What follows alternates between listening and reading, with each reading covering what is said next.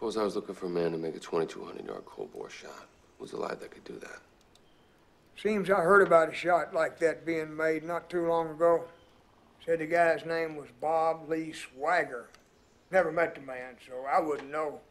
Yeah, they said that, all right. They also said that artificial sweeteners were safe, and WMDs were in Iraq, and Anna Nicole married for love. Would have been a bad job to take, though. How come? Whoever took that shot's probably dead now. That's how a conspiracy works.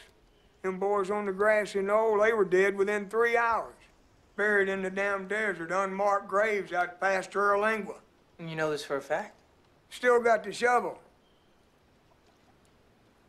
Sake of argument, somebody other than him? There was a guy in Russia. They locked his ass up. Another in France, I know he's dead. There was one guy, but he don't shoot no more.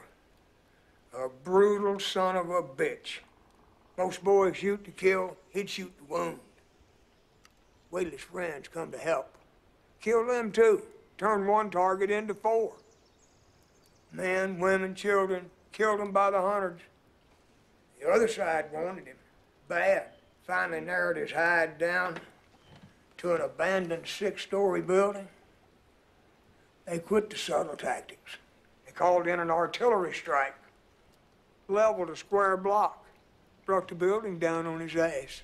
Some say he crawled out of there. Some say he died. Never heard from him no more. Fuck me. What? I met the son of a bitch. Yeah, the world ain't what it seems, is it, Gunny? No, sir. You keep that in mind. The moment you think you got it figured, you're wrong. You got a name?